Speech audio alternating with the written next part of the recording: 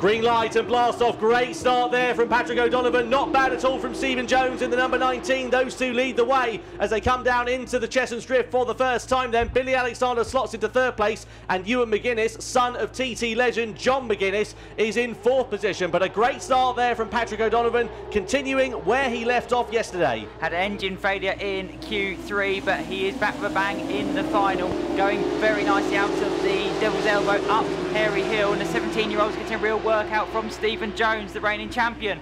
Goes to the wide line at North Bend Hairpin, may try and get the cut back on the inside, rides the curb, he's throwing everything at it. He really is, yeah, and the kitchen sink, trying to go down the hill, and O'Donovan knows that, goes defensive as they come in towards the bottom bend of paddock. Not able to find his way through there was Stephen Jones. O'Donovan there, despite being a very young man, is very experienced in terms of rallycross. Contact as well, we can see, and dramas from our commentary position for Billy Alexander, who's made a hash of the final chicane, has spun it round and has dropped himself out of podium contention then in this RX150 final. But at the front, it is still Patrick O'Donovan that leads the way. So Billy Alexander's race looks like it's come to a premature end as he pulls off to the side of the circuit. That is a big shame there for the Scotsman, but Stephen Jones getting it all crossed up under the brakes into the top of Hairy Hill, trying to find his way through on Patrick O'Donovan. This is as close as we've seen them racing all weekend, and Paddy O'Donovan has really got the pressure being put on him now. Coming up to a yellow flag zone because Billy Alexander's buggy is parked on the exit of the chicane. So Patrick O'Donovan and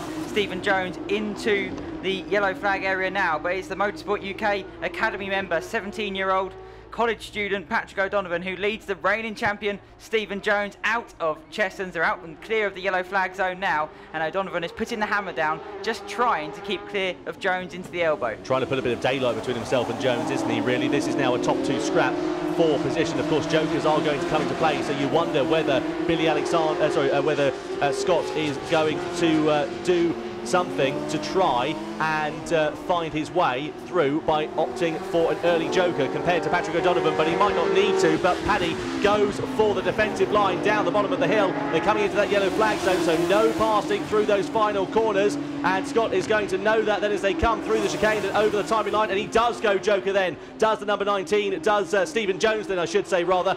He goes in from second position into that joker, tries to undercut then Patrick O'Donovan, and he is going to have to see whether that strategy works out. You look at Ewan McGuinness showing really improved pace. He's sticking with the reigning champion. Ewan is still there, but has got his joker still to serve. So that might show how the pace of Jones, the pace of Stephen Jones and O'Donovan really are in a class of their own at the top of the field.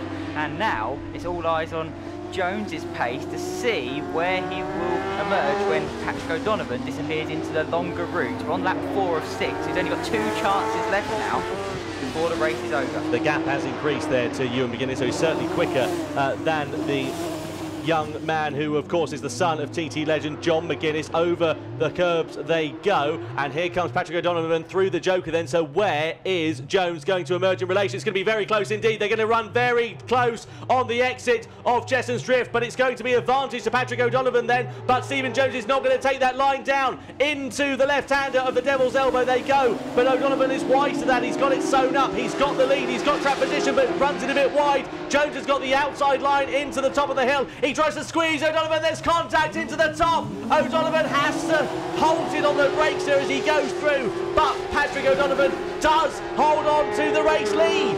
Brilliant stuff between the two. All that work for the engine rebuild for Stephen Jones over Sunday is paying off because he is super competitive today.